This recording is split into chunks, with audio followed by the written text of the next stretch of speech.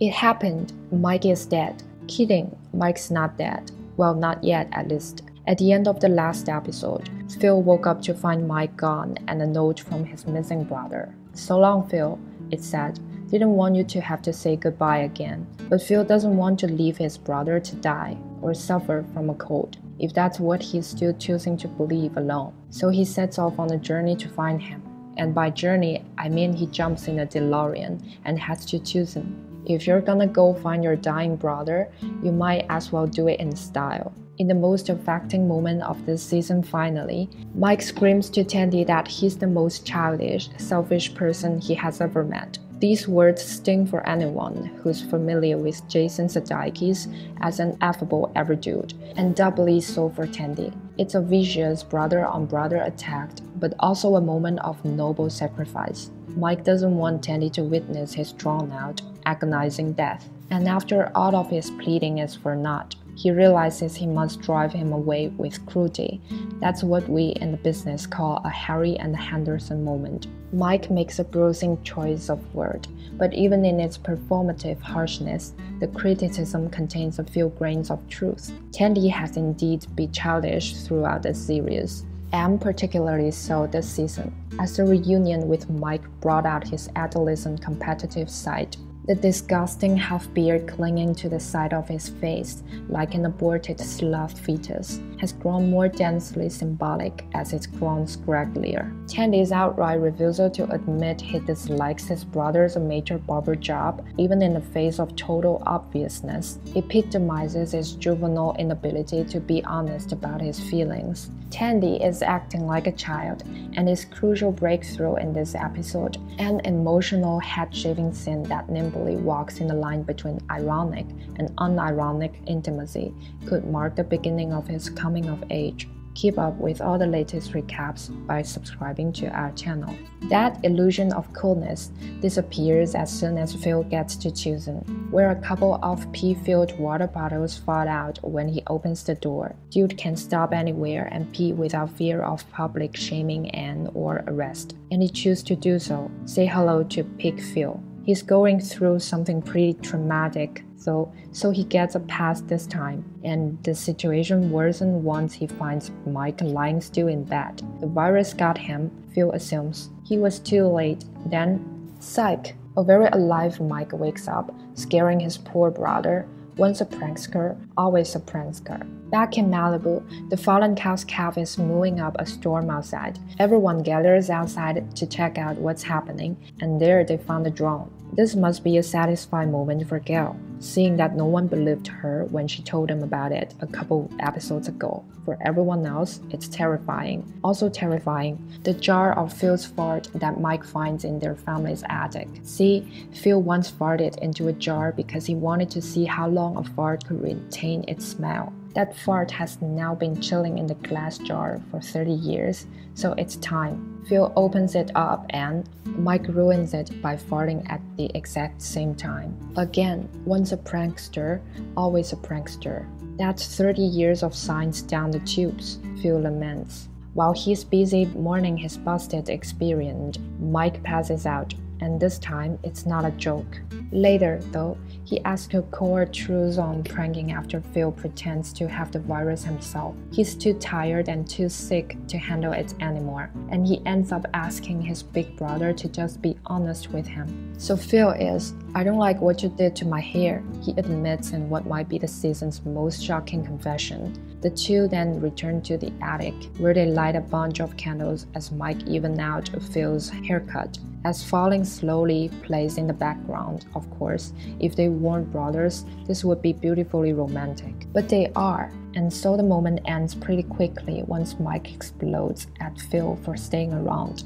He calls him childish and selfish and tells him he's messing with his death. Maybe he means it, or maybe he's just being so nasty because that's the only way he thinks he can get Phil to leave. All it does, though, it sends Phil to their backyard, where Mike later finds him to apologize and praise him for restarting society. He also finds his mother and father's graves and realizes that Phil had to bury them. There's a stone there for him, too. I thought you were gone, Phil explains. I didn't know what to do. This is the final straw for Mike, who doesn't want his brother to have to go through saying goodbye to him again. It's his dying wish for Phil to go back.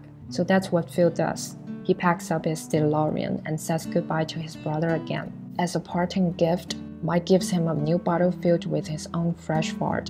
You can open it in 30 years, he says. We'll open it together, Phil responds, knowing full well that that's extremely unlikely.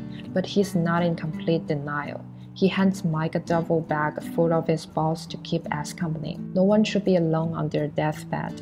With that, he's gone and back to Malibu, where Melissa has shot and killed the drone. That doesn't mean it's over. In the final moments of the episode, Gale spots Boone with some hairy guy, aka the guy Mike first befriended when he landed back on Earth, and another guy, and another guy. They're all wearing hazmat suits, carrying guns, and soon they're heading to shore in an inflatable boat. Oh farts, Phil says. Oh farts indeed. Last Man excels at these kind of darkly funny oh fart moment that reminds us how dire this wacky character's situation really is. And this season ended on a couple of great ones. These potentially combative new people could start a war, or they could turn out to be the chosen crew's new best friends. Mike could die, or he could eventually return better than ever. Network comedies tend to tidy things up, but this one does anything but, leaving tons of potentially heartbreaking, potentially heartwarming possibilities open for its next season. Fox renewed Last Man for a third season back in March, so adventures in parenthood aren't far off for Tandy,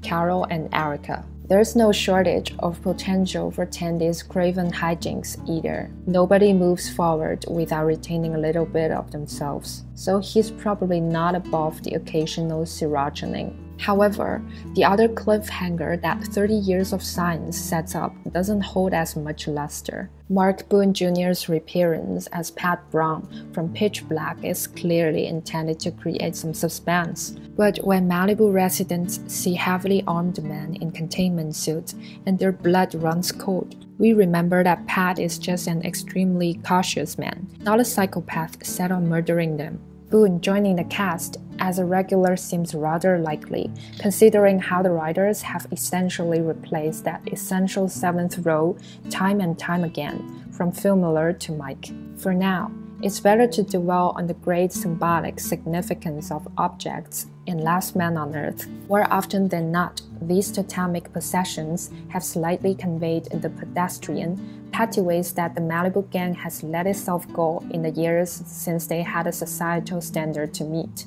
The bottle of white wine surgically affixed to Gale's hand, Tandy's margarita pool, the festering lagoon of human excrement in Tandy's chosen backyard. All of it reveals that once humanity wasn't around to hold its composite parts responsible for things like sobriety or basic hygiene, such values cease to be necessary. Tandy gifting his deformed ball pals to Mike represents a bold step in the opposite direction. By letting go of the crude bodies that kept him sane in his darkest hours, Tandy admits two things.